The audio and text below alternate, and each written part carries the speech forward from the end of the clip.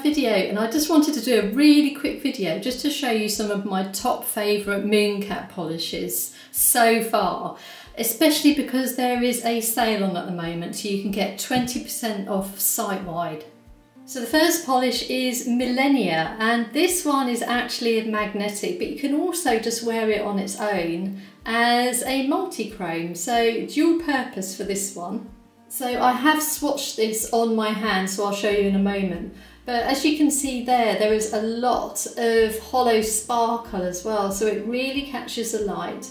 And then it shifts from like a teal colour to purple, and I love wearing this polish even unmagnetised. So here it is on my hand, and I don't know if you can see it shifting around there, so it shifts from like a purple and it goes up to a teal, little hint of blue as well. And then because it's got the hollow sparkles in there as well, those really catch the light in sunshine. So I really like this polish. And this was a paint for me in 3 coats, but you can also just use it over a black polish. So Mooncat have got Emo for Life, so you can try that. And then you only need 1 coat of the Millennia polish on top. So here's a close-up of my thumb, and you can see it even just turning around, it just shifts colour. And I absolutely love multi-chrome polishes because they really confuse people, so I just think they're just really cool. They are some of my favourite polishes, I think. And I just wanted to compare it to some swatch sticks. So the swatch stick here on the right is over 1 Coat Black by Hollow Taco. So this is the difference. So it does look like a deeper colour. So if you want a quicker manicure, you can just do it over a black polish. And on the Mooncat website, it does state this polish is best over a dark base like black. And then I'm also showing it here magnetised in the middle. So you don't have to use the magnet though, but when you do, it makes the outside go like quite a dark black colour. So it looks more spacey vibes. And then this one here, I've used the magnet in the Aura or Velvet style, and it really does look pretty as well. So I might try that next actually, because I haven't tried that option. So here we go, when you magnetise it, so you get that green purple stripe, and it really does shift around as well and on your nail, so it looks really, really pretty. And then I'll see if I can slot in some photos of this one as well, showing you what it looks like on my hand, fully magnetised. So yes, let me know if you've tried this one and what you think about it. But yeah, I think this is a great polish and multi-purpose as well. So I do like something that you can get 3 different looks out of. And then the next polish I have is called Sin Eater, and this is what I'm currently wearing on my right hand. And this is such a pretty polish as well. So this one does shift around as well. So in certain lighting, it looks like quite a dark marine colour like that. And then in average lighting, it gets a lovely warm shift with a little hint of purple as well. And then in certain lighting, it goes to like an orangey gold, as you can see here.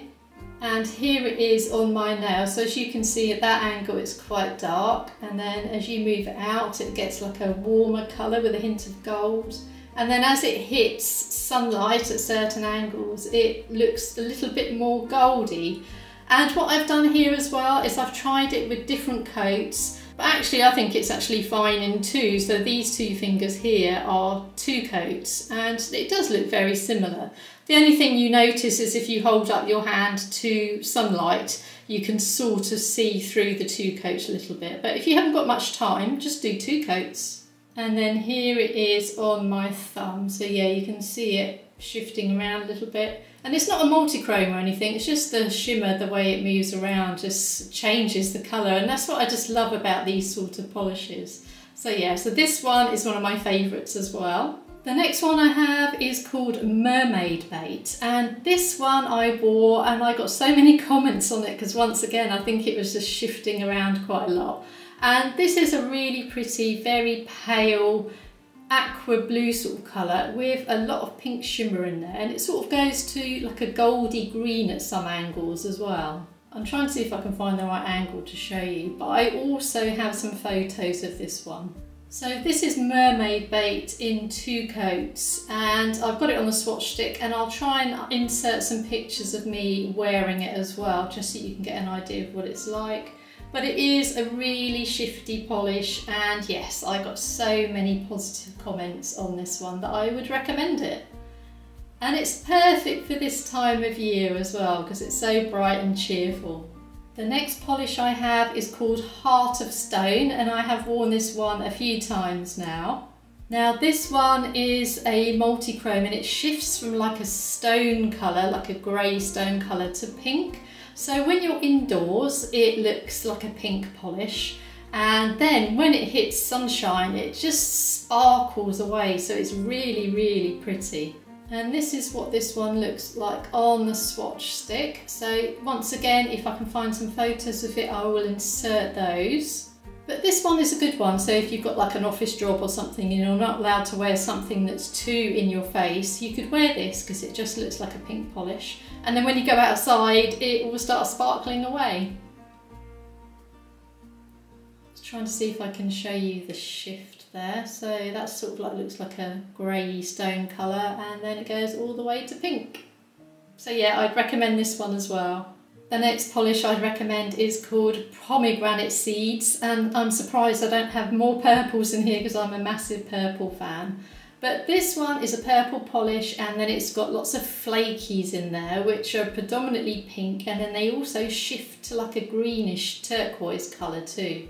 Let me see if it shows more on the back of the bottle there. So yeah, you can see them there a little bit. But yeah, this is a lovely polish. And this is what it looks like on the swatch stick. So very pretty. And what I'm doing as well is I'm only showing polishes that are readily available at the time of filming. So I'm not including any limited edition polishes because there's just no point because they're not there anymore. So I got this polish opaque in 3 coats. I just like polishes that shift around and have lots of flakies and some sparkles. The next polish, which really surprised me when I swatched it, is Poseidon's Prize, because this one is a lovely sort of tealy colour, but it has lots and lots of reflective glitters in here. Let me see if I can get the right angle to show you. So there's glitters on the side there, but this is also a magnetic polish. And when you go to use a magnetic polish, it's really important to shake it first to make sure the magnetic pigment spreads throughout the bottle. But this is how it looks when it's magnetised. So you get a really strong magnetic stripe there, and it just makes the edge of the nail go a lot darker. But I think it's the reflective glitters in here that really got me because they really show up. So I got Poseidon's Prize opaque in 2 coats. And at the top here I use the aura effect, which I really like with this polish, and then down below is the magnetic effect. So yeah, it's just a lovely colour, and if you haven't got time, obviously you can still wear it plain without using the magnet. And the next polish I have is Your Heart's a Black Hole, and yes, this is another magnetic polish, but you don't have to use the magnet again. And this one was released at the last Lunar sale, so this is quite a new addition to Mooncat. So here it is without the magnet, and then when you use the magnet you get the magnetic stripe going through the middle, so it makes the outer sections a bit darker. So I got this one opaque in 2 coats. So at the top it's using the magnet with the cat's eye effect, and then the next one is using the aura or velvet effect, which is actually easier to do if you're not really used to magnets. So there's a little bit of sunshine, so I was like, quick, let's show them in the sunshine so you can see how much they sparkle.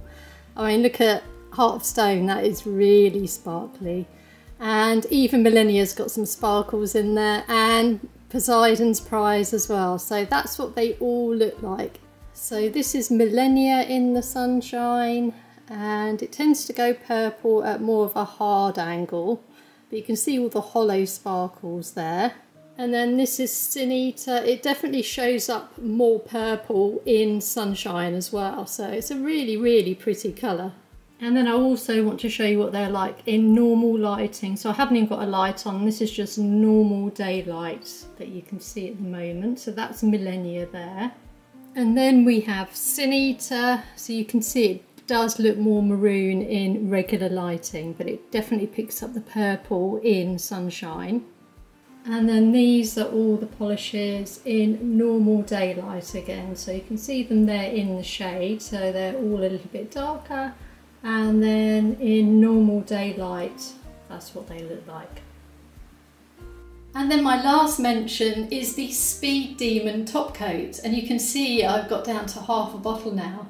This top coat is brilliant, it dries so quickly.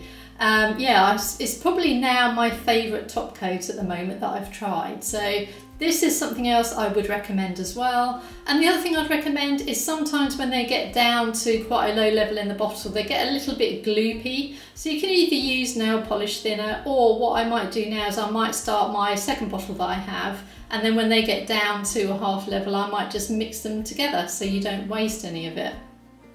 So these are my favourite polishes at the moment from Mooncat, so I will be placing an order because there are a few other polishes that I'm after because I am addicted.